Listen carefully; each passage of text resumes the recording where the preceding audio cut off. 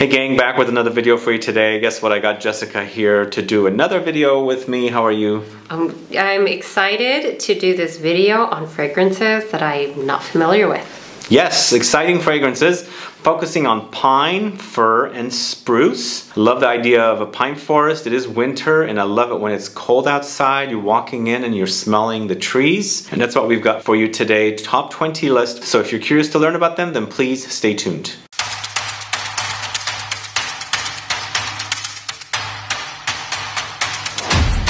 Thanks so much for tuning in. This is Sebastian, this is Jessica. How are you today? Hey, it's good to be here again, still. Yeah. Are you a fan of pine and fir and spruce? I am. I love an aromatic fragrance. Which one is your favorite of those three? Pine? I think pine is my favorite, but kind of they all go hand in hand and they kind of might remind you of one another. They do. We left off Cypress as a note, but I have a separate video on Cypress alone, although there are a few fragrances here that do feature Cypress as well, because they're all kind of in that same ballpark. Cypress to me is more summery. I always associate pine, fir, and spruce with winter. I don't know why. Maybe because I like the smell in the winter time because there's a frosty smell about them. So why don't we go ahead and get started with the first one. This is from the house of Papillon Perfumery or Papillon Artisan Perfumes. It's Spell 125. Now this one I bought a couple years ago when it first came out. But as you can see, I haven't worn much of it. It is a very challenging fragrance and it's animalic.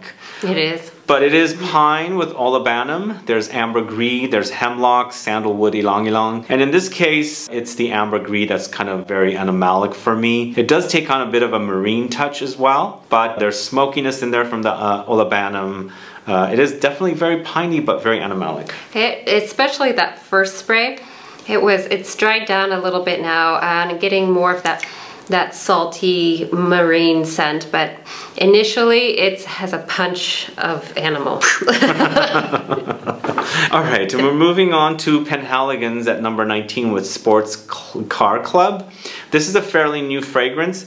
I actually really loved its kind of like mentholatum kind of a experience here. It's got eucalyptus. And whenever I see eucalyptus in the notes, it's going kind of like mentholatum to me, but it's got lots of pine in addition as well. There's Ambroxan, there's Musk, Cypress, and pink pepper, but for some reason we're not getting a very strong smell with this one. At least Jessica's not. It's really soft. I can smell it's like a far away cool pine. Eucalyptus. It's basically eucalyptus. Yeah. No, yeah, it's eucalyptus with pine. There's also the cypress because they all have that kind of menthol kind of a note, but for me it's the eucalyptus that's the strongest with that menthol it's very note. Soft. It's soft for you, huh? It's a little bit syrupy too. You get that kind of a slight thickness to it. Yeah, there's definitely that thickness to it, but it's a shame you're not smelling it that much. I don't get it. Yeah, that's why it's at number 19, I guess. 19, yeah. So I left Jessica to put the list together. I'm gonna kind of like either criticize her for where she put the fragrances or go along with her. So I think so far she's done fine.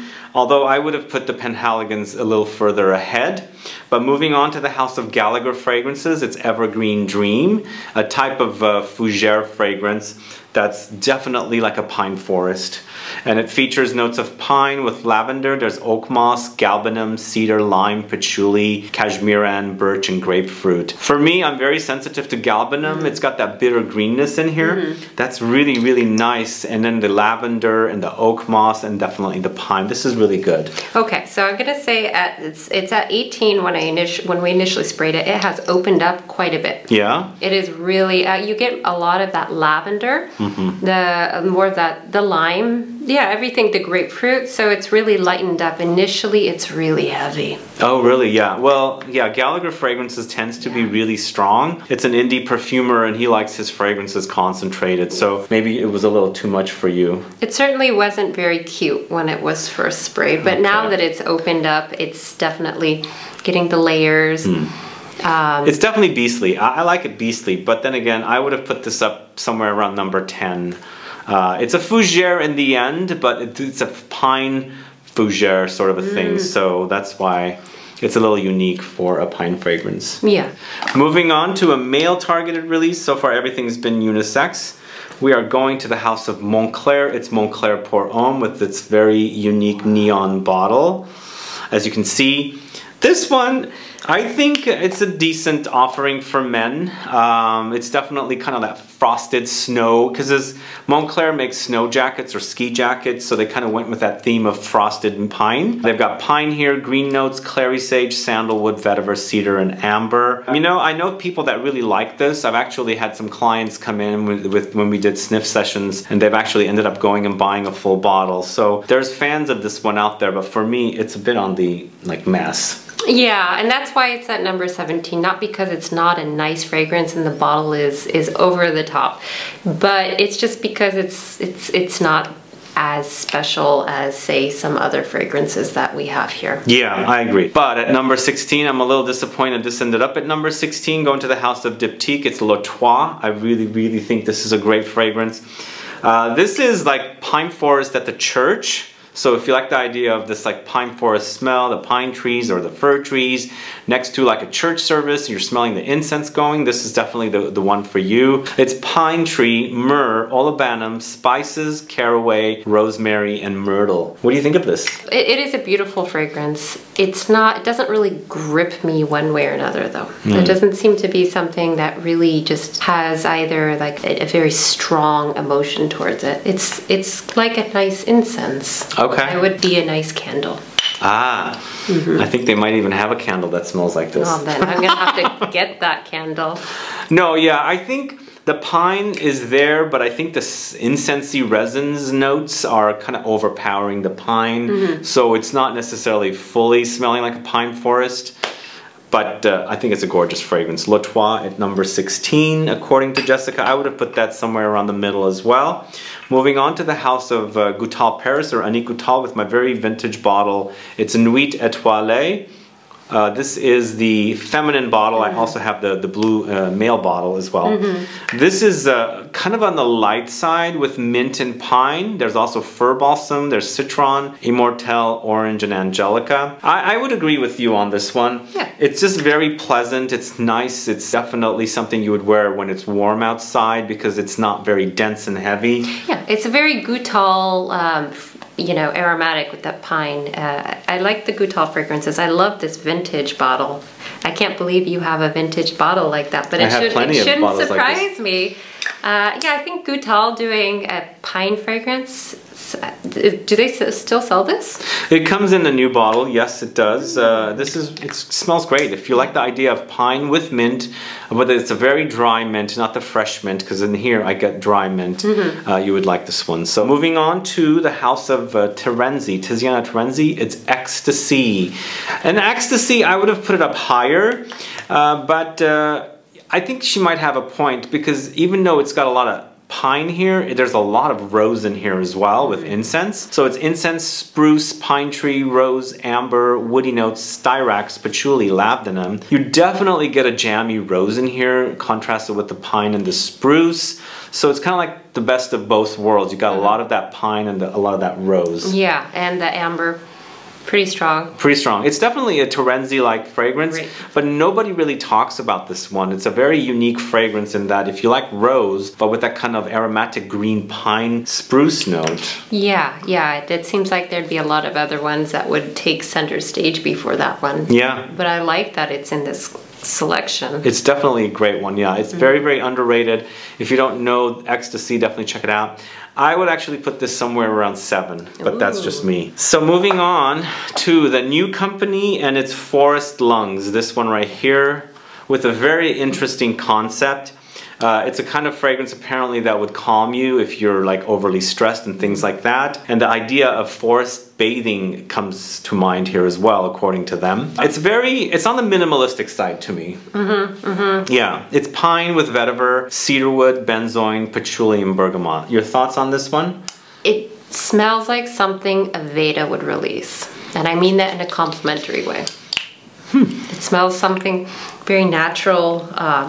It's therapeutic. Very therapeutic. It's what's the word I'm looking for? Spa kind of It's clean. It smells like the best of each ingredient. Very wearable. Yeah, it's woody. It does smell like more of a woody pine, where you're smelling the wood chips instead of like the aromatic green parts of the tree. But definitely pleasant. Yeah. I'd say fine with this one, where you put it. Oh, yeah. Number 13, The New Company. All right, moving on to number 12. Going to the House of Imaginary Authors. It's Cape Heartache. This one right here. This one's got to be on the list.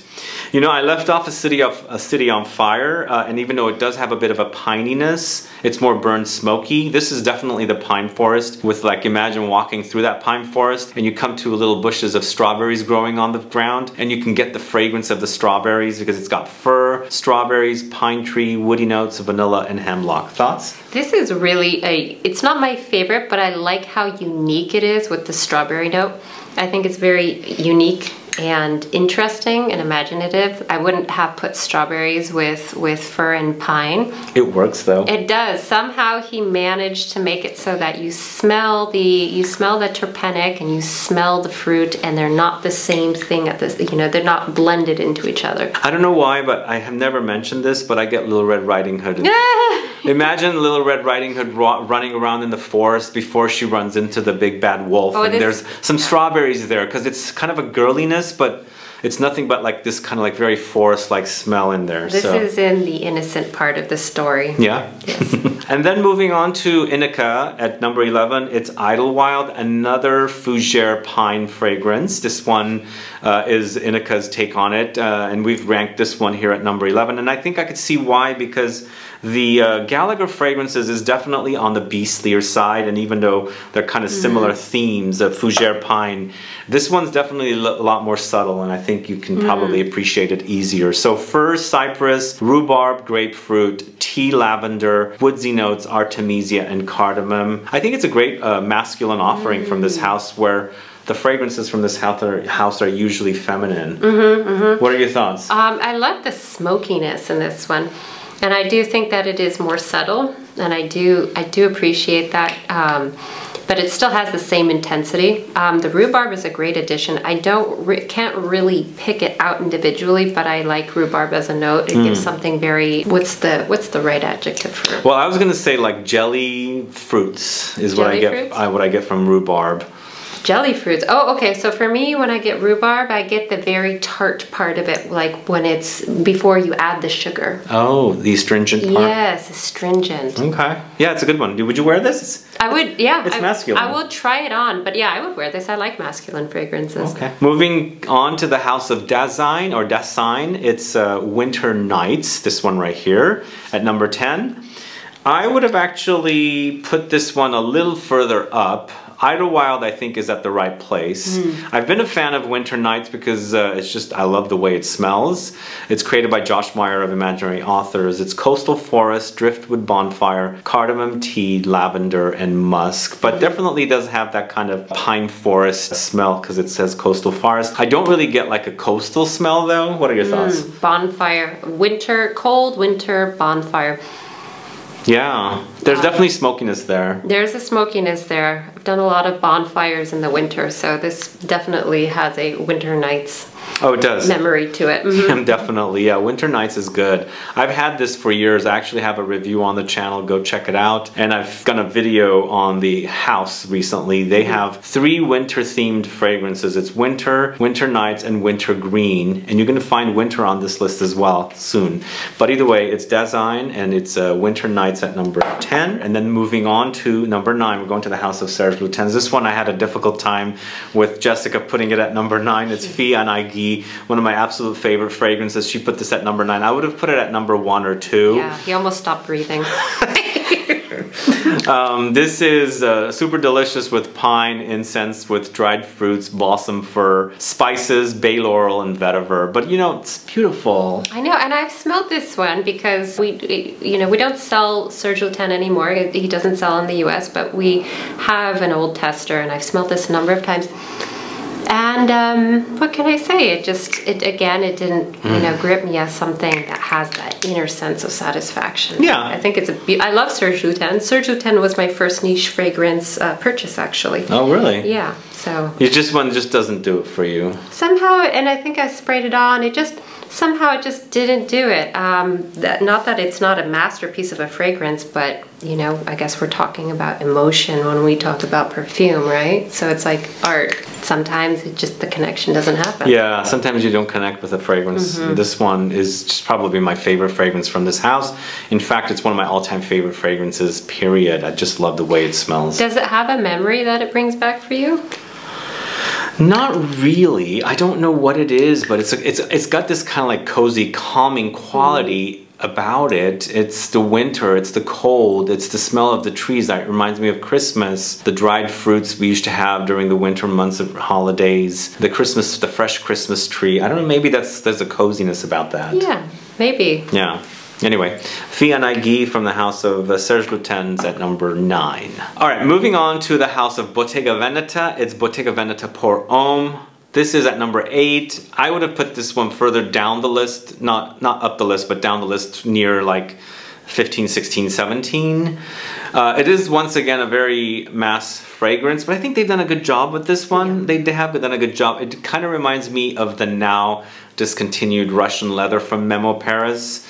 Sadly, that's off the list because it is discontinued now, but this is pine, leather, fir, juniper, patchouli, bergamot, labdanum, clary sage, chili pepper. Yeah. Bottega Veneta, I think, is one of my favorite houses for commercial perfumes. I like their commercial perfumes. Okay. Also, that they're not everywhere too. You know, kind of. Can you get them in the department stores, or do you have to go to their boutiques still? I know when I used to go to Saks a lot, they used to sell the brand there quite a bit, but I don't know, their new creative director has discontinued a lot of their fragrances, so I've always thought this is going to get discontinued as well, but it's still selling, I see it. Yeah, this is definitely a very wearable, it has kind of a fashion chic element to it. Okay. It's not the most exciting fragrance, but if you compare this one to the Moncler, I think this one is a lot more unique. Yeah, yeah, this one definitely has more uniqueness, the Bottega Veneta. And then moving on to the house of Comme des Garçons, this is Incense Zagorsk from the Incense series. It features a pretty prominent pine note with incense, birch, olibanum, cedar, hinoki, iris. Again, it smells like church, but you know, a church that's near the pine forest. Not necessarily the actual green aromatic part of the pine. I get more of the wood part of it. Yeah, this one is interesting because of this whole incense series. I think it's usually Kyoto and Avignon people go for. So this one is maybe more under the radar. But you know what? I have a lot of friends that say this smells like pencil shavings to them. Oh, because of the cedar and the hinoki, perhaps? Yeah. Okay. Yeah. Yeah, I would have to put this on the skin. I think it's a beautiful incense profile. I guess I would have put this around 11, but I'm fine with it being at 7. Moving on to the house of La Curie, this is Incendo. I recently featured it in my smokiest fragrances video. Here it is in the pine and fir fragrance video. This is incense, embers, fir balsam, pine, and sage. It smells like a forest fire. This one has gotten even better on the strip. This is a really good fragrance. Not a lot of people knows about this brand, La Curie. They're from, I believe, Tucson, Arizona, and this is definitely one of their best fragrances. An indie house. Just a beautiful, really smoky, woody fragrance. It smells like it would wear for a long time on the skin too. Yeah, yeah, totally. It's very resinous. It's very resinous, yeah. Moving on to number 5, going to the house of L'Artisan Parfumeur, a fragrance created by Olivia Jacobetti. It's Feu d'Absinthe, this one right here. You know, I'm a big fan of wormwood, licorice, anise. So this one takes pine and combines it with wormwood along with balsam fir. There's star anise, incense, nutmeg, and angelica. What did you like about this that you put it at number 5? When you first spray it, I did not get the anise, the nutmeg, the angelica. It was soft and a little mysterious, and I just wanted to kind of highlight it because there was something a bit I think that my top ranking ones are on the lighter, fresher side, and perhaps the angelica highlights a lot of those otherwise very heavy notes, brings it a bit more into a slightly kind of sweeter, but still has the intensity of the pine and the wood. Okay. I don't know. This one to me is very fresh, very green, and of course very aromatic, but not necessarily your typical fresh fragrance that's all focusing on citruses with aromatics or something, whereas this is more about the aromatics, less citruses, but very green and fresh for summertime. But I think it works in the winter time as well. All right, and speaking of fresh fragrances, moving on to the house of 4711 with their Aqua Colonia collection of fragrances, Wakening Woods of Scandinavia. This one right here, very fresh fragrance. But this one, I think, gets a lot of love in the community. Everybody seems to love it. It's got fir, olibanum, patchouli, rose, osmanthus, jasmine, bergamot, pink pepper, and coriander. A fragrance created by Geza Schoen of Eccentric Molecules. He's done a really great job with this one. What do you think about this? My first impressions was just like how fresh and pretty and wearable and just overall kind of like a mood lightener. I can see the thread. Like forest lungs? Yeah, like forest lungs. Like I'm breathing for the first time. On the strip with the dry down, it hasn't really done much. I think it's a very light fragrance. It probably isn't super long wearing. So I think it's also linear. It's not changing much. Yeah. So you're gonna get that brightness at the beginning, and it's a beautiful opening. Yeah, I really do love this one. It's an easier wear. This is also perfect like for something like an after shower. There's definitely the calming feeling of like a forest. You shower and then spray the stuff on. And you've got all this great aromatic notes with some floral notes mixed in and some freshness. Oh yeah. Great fragrance. This is Awakening Woods of Scandinavia. Moving on to number 3, going to the house of Atelier Oblique. It's Moon Sigh, this one right here. So this was a surprise for me. You put this at number 3. What did you like about number 3, Atelier Oblique Moon Sigh? What would you put it at? This one I would put around 9 to 11. Oh, interesting. Yeah. For me, this one is not my favorite from the house. It's also very woody, like it leans very woods, like so it's not as exciting of a fragrance, but hey, I mean, everybody's got different tastes. This is vetiver with oak moss. There's pine, there's patchouli, leather, coffee, geranium, floral notes, papyrus. And when we were testing it out earlier, without even reading the notes, I kept telling Jessica, I go, I'm getting coffee from this. Loads of coffee. There's coffee. It's funny because I don't get too much of the coffee, actually. I like what a kind of an eclectic grouping of fragrance notes there are in there. There's a lot going on and it's blended well. It smells like a very modern, kind of like a cool fragrance, but it still has a nice, I like the warmth to it. But it's kind of like something you spray on and just maybe be more relevant. Anyway, Atelier Oblique Moon Sigh. Moving on to the house of Histoire de Parfums. It's 1828 Jules Verne. So this one is a very interesting take on pine with lots of different notes, with citruses of course, but it features notes of eucalyptus with pine, citruses, nutmeg, cedar, incense, vetiver, pepper, grapefruit, and tangerine. I put this in the list because it features pine, but this is the one that I have to disagree with Jessica the most. I would move this down the list, like somewhere around 15, 16. I don't know why. Well, I guess I'm a little thrown off with this one. Well, I guess we could just scratch it because it's not. No, really we don't have to scratch it, but. It's not really a pine fragrance. It's true. It's what do you like about it? You know what I like? I like that eucalyptus pine mixed with the cedar. And then mixed with that pepper and tangerine. I think that those notes that I'm picking out together make something really interesting. I like the element of tangerine and pepper added to those other notes. Okay.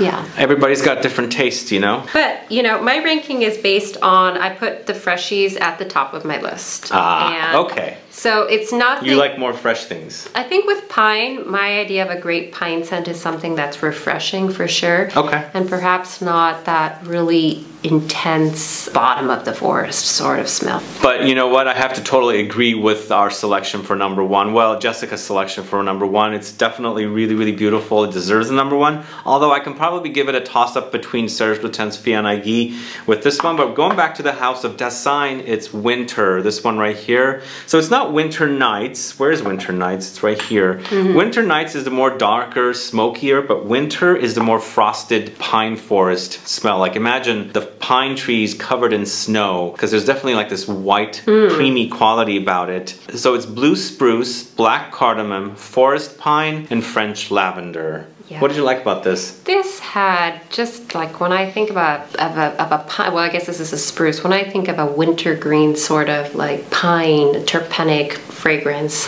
this just has what my imagination pictured something to have. Okay. I totally agree with her. It's just really beautiful, like a pine forest. It's fresh, snow-covered, clean, green, aromatic. Just imagine the trees, the way it smells. Yeah, like with the creaminess. If you took the pine cones, scrubbed them on your skin, and it actually worked. Something like that. Something right? like that. Yeah. But then made it more, obviously, more perfumey. Totally. Anyway, Design Winter. Have you guys tried it? Really, really beautiful fragrance, guys. Check it out. And that's the list for you, the ranked list. This is ranked by Jessica. She did the ranking. I agree with most of them and disagree with some of them. But I think she did a good job. Thank you. Thank you. Thank you for allowing me to make the ranking for this list. Sure. Guys, thanks so much for watching today's video. If you have any questions or comments, please do list below. Let me know if you are fans of these fragrances. Let me know also if there are any other pine, fir, or spruce fragrances that I should check out for another list next year. Other than that, please like this video, please share it, follow me on Instagram and Facebook, and I'll be back with more videos very soon. Have a good one. Goodbye. Bye.